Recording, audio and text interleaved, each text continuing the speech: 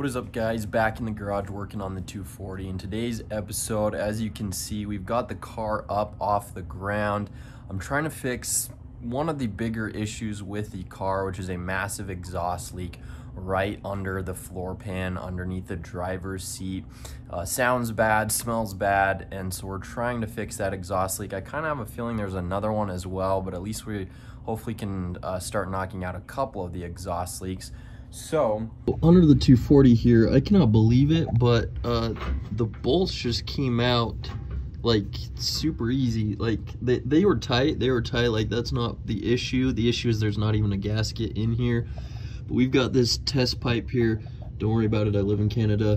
And so for some reason, I don't know why this collector is like, I don't know, 2.5 inches, and the rest of the exhaust is 3-4 inches maybe. But I've never been able to take out bolts this easy, and the reason why I already have it done is I was gonna make sure that I was able to get the bolts loose before I even started this video, and I was able to get them out. This has never happened in my entire life. I cannot believe these exhaust bolts were this easy. They were able to crack loose fairly easy and unthread super easy. Probably newer bolts, they look newer, but either way, we've got this flange here, the 2.5 inch, whatever comes into the 3 or whatever. Unfortunately, there's no gasket here, and it doesn't mate up perfectly. So I'm gonna run to the store, run to AutoZone, and hopefully I'm able to find, I know there's a Permatex copper exhaust gasket maker. That kind of sounds like probably the best option. So we're gonna run to the store and see if we can get that right now.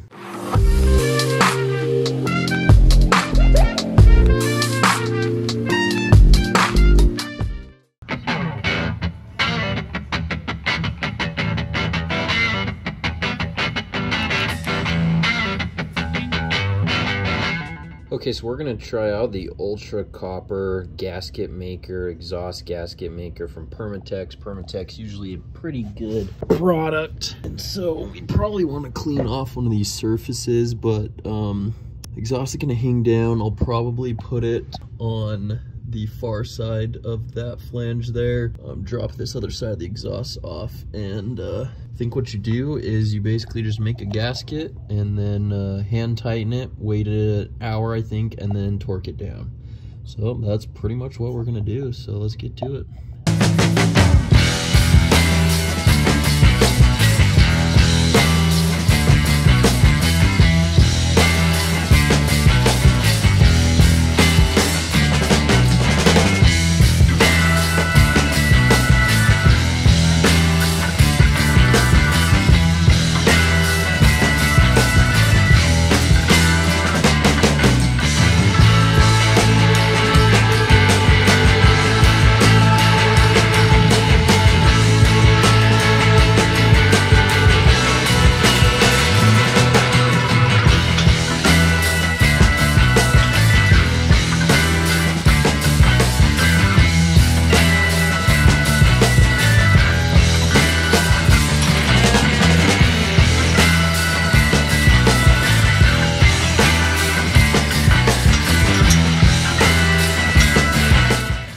Got the exhaust put back together.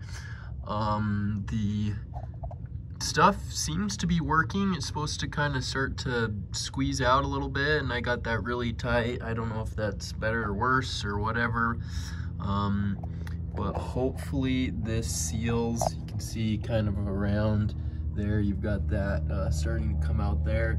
Unfortunately, the exhaust leak was out of the bottom of it, and it seems like the stuff came out at the top a lot better, like you can kind of see there, but you know, fingers crossed, hoping this works. If not, we'll go to something different, but I'll get back to you when I'm able to fire it up. I think it's supposed to cure for 24 hours, so yeah, I'll get back to you, and then hopefully we've fixed one of the exhaust leaks.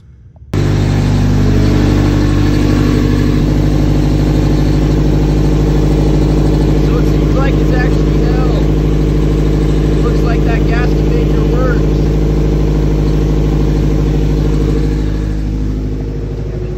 Alright, so it looks like the gasket maker works. I can't feel any leaks around that joint on the exhaust. Once again, Permatex for the win. So that's pretty sick. We got one exhaust leak, and I think we might have another one. Stay tuned for next video for that one. Thanks so much for watching, guys, and peace.